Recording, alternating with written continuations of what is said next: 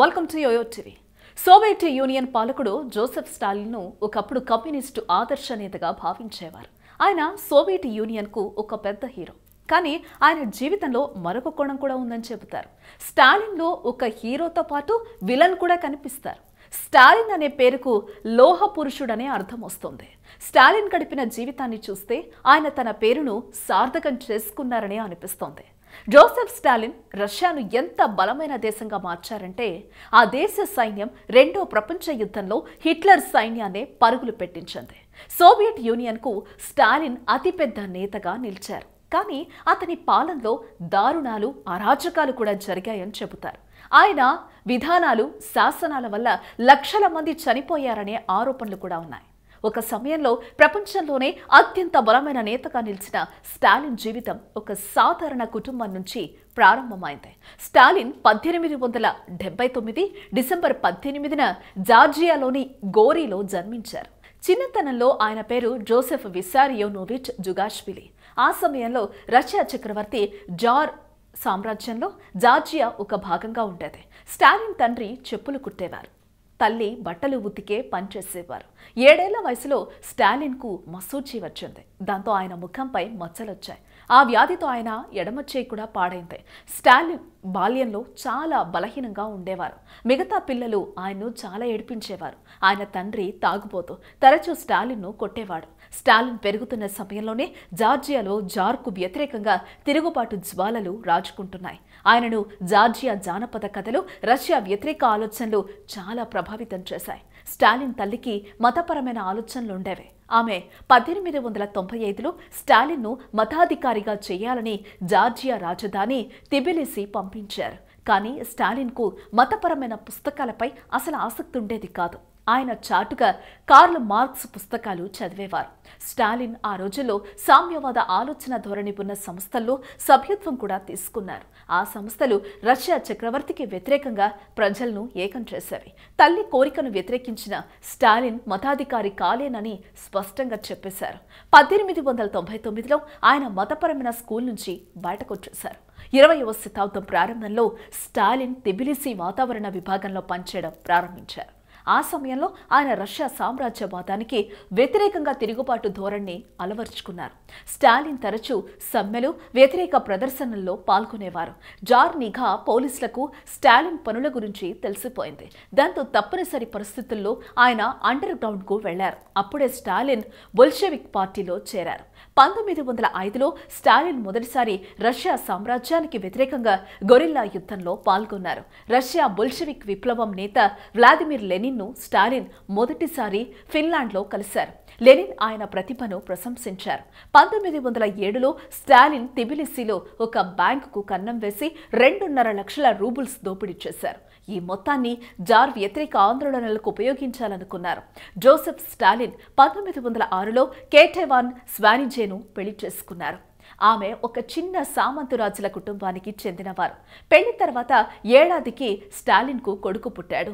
తిబిలిసిలో bank దోపిడీ తర్వాత Stalin Georgia వదిలి పారిపోవాల్సి వచ్చింది. దాంతో ఆయన అజర్బైజాన్లోని బాకు పట్టణంలో స్థిరపడ్డారు. పెళ్లైన ఏడాది తర్వాత 1907లోనే స్టాలిన్ భార్య కేటెవాన్ టైఫాయిడ్తో మృతి చెందారు. అది స్టాలిన్కు పెద్ద షాక్ అయింది. దాంతో ఆయన కొడుకును తన అమ్మమ్మ దగ్గరే వదిలి పూర్తిగా రష్యా విప్లవానికి అంకితమైపోయాడు. అదే సమయంలో తన పేరును స్టాలిన్ అని మార్చుకున్నారు. విప్లవ భావాల కారణంగా స్టాలిన్ చాలాసార్లు అరెస్ట్ అయ్యారు. 1910లో ఆయన్ను సైబీరియాకు కూడా పంపించారు. 1917లో లెనిన్ నేతృత్వంలో రష్యాలో కమ్యూనిస్టు విప్లవం విజయవంతమైంది. ప్రజలకు శాంతి, భూమి, ఆహారం అందిస్తారని లెనిన్ హామీ ఇచ్చారు. స్టాలిన్ ఆ విప్లవంలో కీలక పాత్ర పోషించారు. ఆ సమయంలో బొల్షెవిక్ పార్టీ వార్తాపత్రికను కూడా నడిపేవారు. లెనిన్ను జార్ సైన్యం నుంచి తప్పించి ఫిన్లాండ్ పారిపోయేందుకు స్టాలిన్ సాయం చేసినప్పుడు ఆయనకు పార్టీలో పెద్ద స్థానం ఇచ్చారు. జార్ పాలన ముగిసిన తర్వాత రష్యాలో అంతర్యుద్ధం చెలరేగింది. అంతర్యుద్ధం సమయంలో పార్టీ నుంచి పారిపోయిన వారిని, తిరుగుబాటుదారులను ఉరితీయాలని స్టాలిన్ ఆదేశించారు. లెనిన్ అధికారంలోకి రాగానే ఆయన స్టాలిన్ను కమ్యూనిస్టు పార్టీ జనరల్ సెక్రటరీగా నియమించారు. 1924లో లెనిన్ మృతి చెందారు. ఆ తర్వాత స్టాలిన్ తనను ఆయన వారసుడిగా ప్రకటించుకున్నారు. అయితే లెనిన్ తర్వాత లియోన్ ట్రాట్స్కీ ఆయన వారసుడు అవుతాడని పార్టీలో కొందరు భావించేవారు. కానీ ట్రాట్స్కీని చాలా మంది ఆదర్శవాదిగా భావించేవారు. ట్రాట్స్కీ సిద్ధాంతాలను నిజ జీవితంలో అమలు చేయడం చాలా కష్టం అనుకునేవారు. అదే సమయంలో స్టాలిన్ తన జాతీయవాద మార్క్సిస్టు సిద్ధాంతాన్ని బలంగా ప్రచారం చేయడం ప్రారంభించారు. స్టాలిన్ ప్రణాళికను ట్రాట్స్కీ వ్యతిరేకించడంతో స్టాలిన్ ఆయన్ను దేశం నుంచి బహిష్కరించారు. 1920వ దశకం చివరికల్లా స్టాలిన్ సోవియట్ యూనియన్ నియంతగా ఆవిర్భవించారు. 20వ దశాబ్దంలో స్టాలిన్ పంచవర్ష ప్రణాళిక ద్వారా దేశ అభివృద్ధికి పనిచేశారు. ఆయన సోవియట్ యూనియన్ను ఆధునిక దేశంలో మార్చడానికి కృషి చేశారు. సోవియట్ యూనియన్ పారిశ్రామికీకరణ కాకపోతే కమ్యూనిస్టు విప్లవం పనికి రాకుండా పోతుందని, దేశం నాశనం అయిపోతుందని, పొరుగున ఉన్న క్యాపిటలిస్టు దేశాలు దానిని ఆక్రమిస్తాయని ఆయన భావించేవారు. స్టాలిన్ పాలనలో సోవియట్ యూనియన్ బొగ్గు, ఇంధనం, స్టీల్ ఉత్పత్తులు చాలా పెరిగాయి. దేశంలో వేగంగా ఆర్థికాభివృద్ధి జరిగింది. స్టాలిన్ తన ప్రణాళికలను చాలా కఠినంగా అమలు చేశారు. పరిశ్రమలకు చాలా పెద్ద పెద్ద టార్గెట్లు ఇచ్చారు. చాలాసార్లు ఈ టార్గెట్ పూర్తి చేయడం అసాధ్యమని అనిపించేది.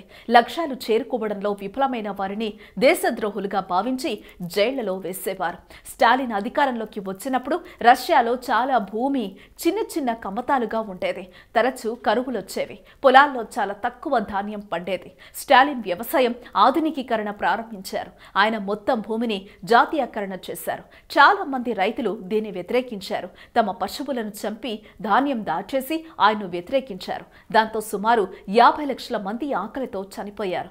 దాంతో కోపం వచ్చిన స్టాలిన్ దొంగతనంగా ధాన్యం నిల్వ చేసి తన విధానాలను వ్యతిరేకించిన రైతులను చంపించడం మొదలుపెట్టారు. దాంతో లక్షలాది రైతులు మృతి చెందారు. 30వ దశకం చివర్లో సోవియట్ యూనియన్లో భూమిని పూర్తిగా జాతీయకరణ చేశారు. ధాన్యం ఉత్పత్తిని ఎన్నో రెట్లు పెంచారు. జోసెఫ్ స్టాలిన్ తనను తాను సున్నిత మనస్కుడినని, దేశభక్తునని ప్రచారం చేసుకునేవారు. కానీ సైన్యంలో అయినా, కమ్యూనిస్టు పార్టీలో అయినా ఎవరైనా తనను వ్యతిరేకిస్తే వారిని చంపించేవారు. పార్టీ సెంట్రల్ కమిటీలోని 139 మందిలో 93 మందిని స్టాలిన్ చంపించారనే ఆరోపణలు కూడా ఉన్నాయి. అంతేకాకుండా సైన్యంలోని 103 మంది జనరళ్లు, అడ్మిరల్లో 81 మందిని కూడా ఆయన చంపించారని చెబుతారు. స్టాలిన్ విధానాలను ఆయన నిఘా పోలీసులు చాలా కఠినంగా అమలు చేసేవారు. సామ్యవాదాన్ని వ్యతిరేకించే 30 లక్షల మందిని ఆయన సైబీరియా సోని గులాబ్ ప్రాంతానికి బలవంతంగా పంపించేశారు. దాంతోపాటు సుమారు 7.5 లక్షల మందిని చంపించారని చెబుతారు. 1919లో జోసెఫ్ స్టాలిన్ నదేజ్దా ఎలులియేవాను రెండో వివాహం చేసుకున్నారు. ఆమె ద్వారా ఆయనకు స్వెత్లానా అనే కూతురు, వైస్లీ అనే కొడుకు పుట్టారు. కానీ స్టాలిన్ తన రెండో భార్యతో చాలా దారుణంగా ప్రవర్తించేవారని చెబుతారు. స్టాలిన్ రెండో భార్య నదేజ్దా 1932లో ఆత్మహత్య చేసుకున్నారు. అయితే అధికారికంగా ఆమె అనారోగ్యంతో మరణించారని ప్రకటించారు. రెండో ప్రపంచ యుద్ధం సమయంలో స్టాలిన్ మొదటి భార్య కొడుకు యాకోబ్ను జర్మనీ సైన్యం అరెస్టు చేసింది. జర్మనీ తమ బందీలను అప్పగిస్తే యాకోవ్ను విడుదల చేస్తామని చెప్పింది. కానీ దానికి స్టాలిన్ ఒప్పుకోలేదు. దాంతో జర్మనీ యుద్ధ ఖైదీల క్యాంపులోనే ఉండిపోయిన యాకో 1943లో మృతి చెందాడు.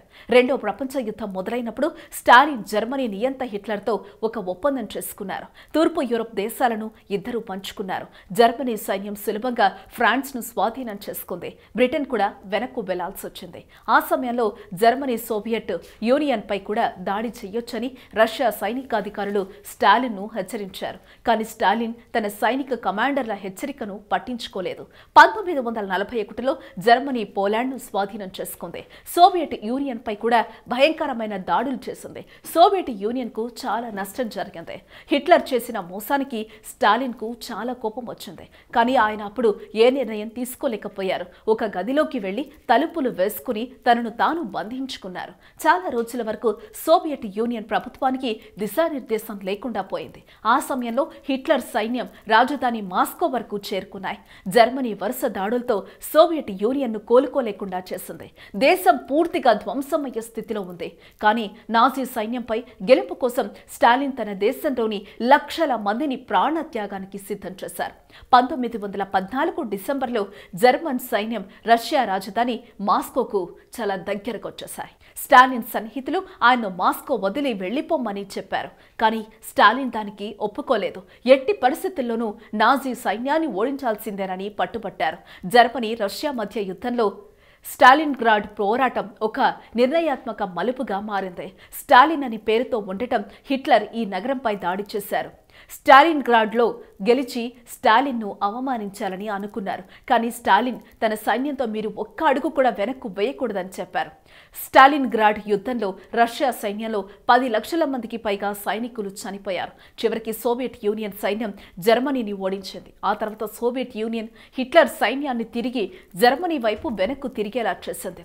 సోవియట్ సైన్యం జర్మనీ సైన్యాన్ని తరుముతూ దాని రాజధాని బెర్లిన్ వరకు వెళ్ళింది. రెండో ప్రపంచ యుద్ధంలో జర్మనీని ఓడించడంలో స్టాలిన్ చాలా కీలక పాత్ర పోషించారు. యుద్ధం తర్వాత తూర్పు యూరప్లోని ఒక పెద్ద భాగాన్ని సోవియట్ సైన్యం తమ ఆధీనంలోకి తెచ్చుకుంది.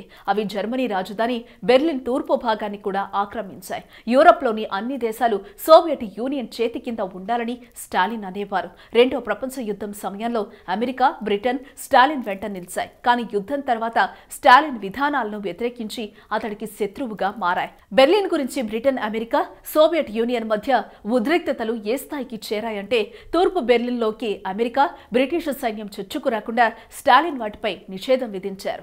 దాంతో తూర్పు బెర్లిన్లో చిక్కుకుపోయిన తమ వారి కోసం అమెరికా 11 నెలల వరకు వాయు మార్గంలో సరుకులు పంపించింది. దీంతో cold war మొదలైపోయింది. Soviet union 1949 August 29న తన మొదటి ఆటం బాంబు పరీక్షించింది. చివరి రోజుల్లో స్టాలిన్ అందరినీ సందేహించేవారు. ఆయన పార్టీలోని చాలా మందిని శత్రువులుగా భావించేవారు. అలా తనకు సందేహం వచ్చిన ప్రతి ఒక్కరిని చంపించేసేవారు. 1953 మార్చి 5న గుండెపోటు రావడంతో స్టాలిన్ మృతి చెందారు. సోవియట్ యూనియన్లోని చాలా మంది ఆయన మృతికి విషాదం పాటించారు. ఆయనను మహానేతగా వర్ణించారు. దేశాన్ని కొత్త స్థాయికి తీసుకెళ్లారని, హిట్లర్ను ఓడించడంలో కీలక పాత్ర పోషించారని ప్రశంసించారు. కానీ సోవియట్ యూనియన్లోని కొన్ని లక్షల మంది స్టాలిన్ మృతికి సంబరాలు కూడా చేసుకున్నారు. స్టాలిన్ తర్వాత నికితా క్రుష్చెవ్ సోవియట్ యూనియన్ నేత అయ్యారు. స్టాలిన్ విధానాలను పక్కన పెట్టారు. హలో, మిమ్మల్నే ఫిలిం సెలబ్రిటీస్ రియల్ స్టోరీస్ ఏంటో తెలుసుకోవాలనుందా? లేటెస్ట్ గా రిలీజ్ అయ్యే మూవీ రివ్యూస్ నేను చెప్తే వినాలనుందా? ఇంకెందుకు ఆలస్యం, యోయో టీవీని సబ్స్క్రైబ్ చేసుకోండి. అలాగే మర్చిపోకుండా యోయో టీవీ యాప్ ని కూడా డౌన్లోడ్ చేసుకోండి.